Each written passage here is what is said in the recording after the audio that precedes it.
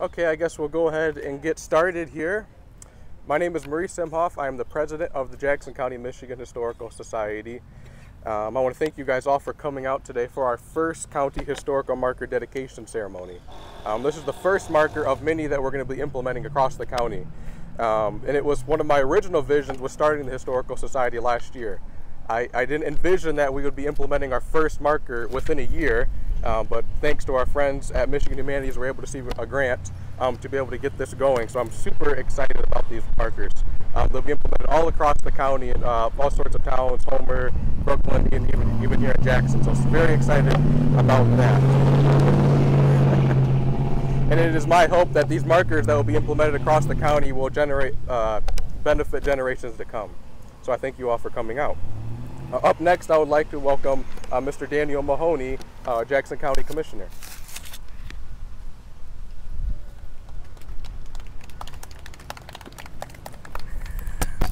Good afternoon, everybody. My name is Daniel Mahoney. I'm a Jackson County Commissioner.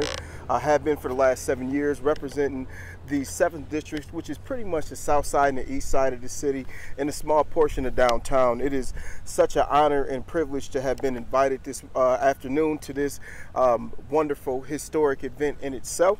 And I will not be up here for very long because Maurice said, don't take too much time. I know you're a politician. Don't be up there forever. I want to start by saying thank you to Maurice and Imhoff, one, for being such a young person who has so much interested in history in itself, which I think is a very rare thing nowadays. I know myself in high school, in junior high, I didn't have very much interest in history because to me it didn't really reflect my history. I never really saw myself in the history that I was taught.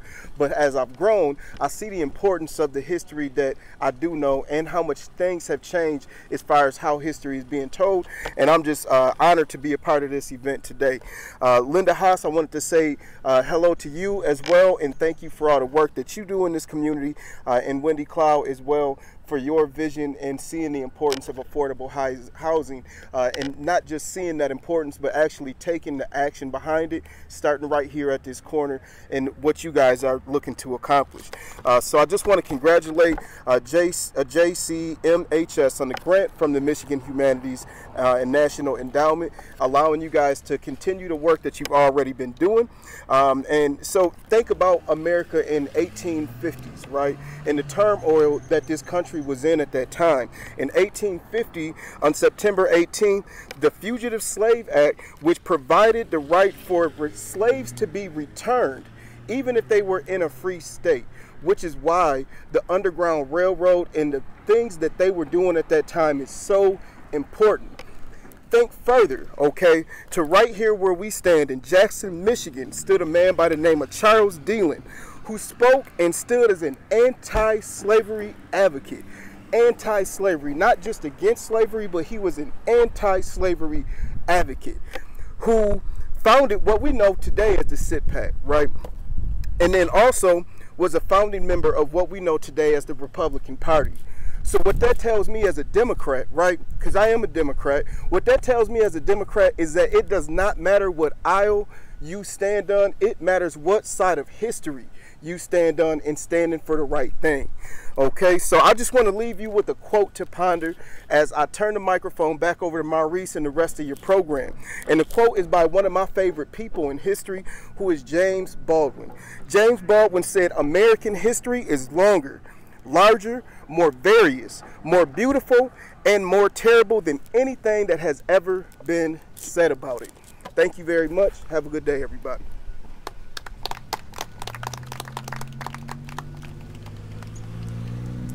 Thank you, Daniel. I appreciate the words there.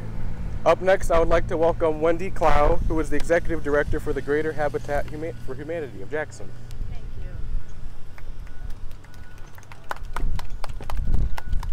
Thank you. I want to say thank you, first of all, to the Jackson Historical Society for preserving our history, and for Linda Haas and the work that you've done. I've been a fan of both for a long time. I'm an avid reader, and I firmly believe that preserving history in the form of the written word is extremely important, and we are just really thrilled to be able to be just a small part of that here. What you see behind us is the 6-unit or 6-home neighborhood that we're building, that Habitat for Humanity here in Jackson is building, that will take up this entire city block.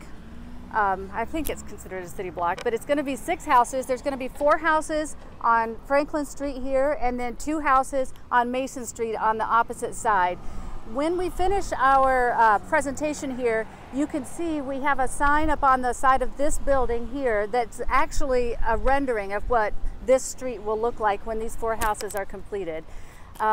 We chose to name the neighborhood DeLand Point, or DeLand Point. I've heard it pronounced a couple of different ways, so I'm not sure which is the proper pronunciation. But we did that because we did learn that the DeLands had their homestead here on this corner, and that they were an integral part of the people that were seeking freedom in that time from slavery. And that we feel is such an honorable thing, and it was really important to us. And one of our board members researched the history of this area when we started planning this development, and found out the history of the DeLands here, and that's when we decided to name it this. And then Linda came to us and expressed her interest in really kind of exploring that a little bit further. So we're really extremely pleased to be part of this. We're so excited about the marker that's going to live here. I mean, we just can't even begin to describe the significance of that connection, because affordable housing is something that does impact people of color more than not, and that is something that, especially here in Jackson, we are trying to help solve or help find solutions for. And this is just one small piece of that. So we're thrilled to be part of this, and thank you very much.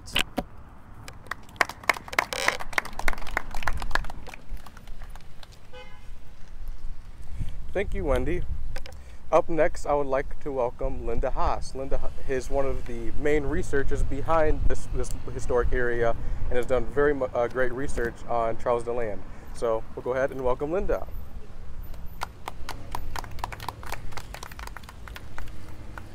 Well, I would like to thank everyone for being here today, and a special thanks to Experience Jackson for contributing to this marker, and to Habitat for Humanity for allowing us to install it on their property. After all, DeLand Point is such a worthy landmark for this kind of commemoration, because it really represents the best of humanity. As you probably know, the DeLands they lived at this intersection, but they lived kitty corner to this point, right over where the vegetable garden is now. If you can believe it, there was a house and a barn in this rural area of town. And the DeLands lived here from 1851 to 1878. The DeLands were a very public family. Most people in Jackson knew about the DeLands. They had a lot of claims to fame. William was a founder of Jacksonburg, which is what it was called at the time. He founded the early newspapers. He founded the Congregational Church. His son Charles DeLand was an anti-slavery editor, was a Civil War hero. So that's what most of the people knew about regarding the DeLands, a very public face to the family. But what we honor today is not the public face of the family. We're honoring what they did behind closed doors, under the radar, an aspect of their lives that they did not want the public to know about. The DeLands participated in the Underground Railroad, which was a system, a really secret system of transportation of freedom seekers from the slave states in the South to free states in the North and Canada. And under the cover of darkness, wagons carrying freedom seekers would roll into this very intersection, the point of this intersection, on either Mechanic or Franklin Street, and they would roll into the barn of the DeLand property right over there, where the door would be quietly opened, the wagon would roll in, barn door closed, the passengers would emerge underneath the hay, underneath the corn. We know about this because the family wrote about it. They would be fed, they would be cared for, And then the next night, the process would begin again, where under the cover of darkness, wagon roll out. Charles DeLand would actually drive the wagon to the next stop east, which was usually Grass Lake, then Ann Arbor, then Detroit, and ultimately Canada.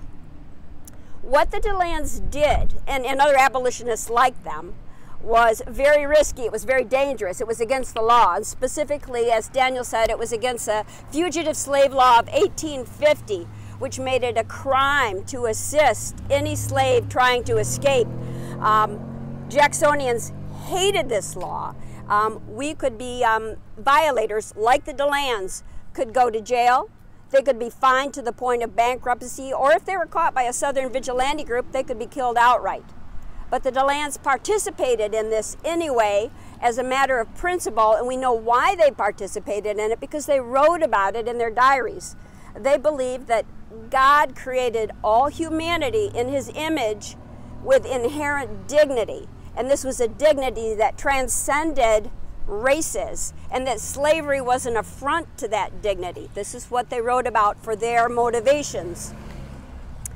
And when we honor DeLand Point today, and when we honor this marker, what we're really honoring is a spirit of brotherhood that transcends races, that transcends divisions, and reaches out to humanity and to lend a hand up to bring out the best in humanity. And that is what is so special about this marker and about this point. And I know all this happened a long time ago. It happened 150 years ago, and we might be prone to think, why does it matter today?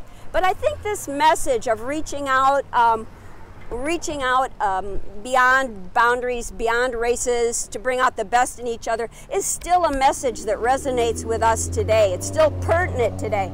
So once we unveil this marker, I hope you'll stop here and read what it says from time to time, and let its words inspire you, even today, to bring that inspiration right into the present. And before I close, are there any DeLands in the audience today? There are several DeLands that still live in Jackson, so I guess not. But thank you again for being here. Thank you for your interest, and I'll return the gathering to Maurice.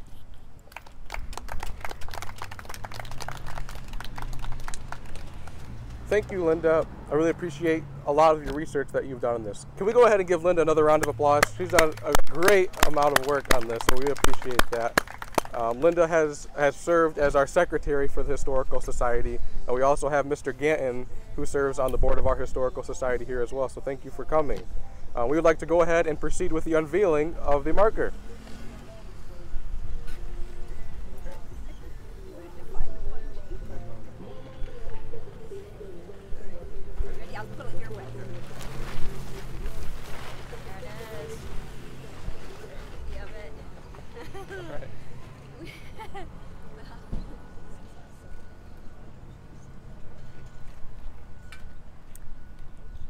Well, thank you all for coming out. I really appreciate it, and I hope you get the chance to come up and read about the history that happened here on the site. Thank you very much.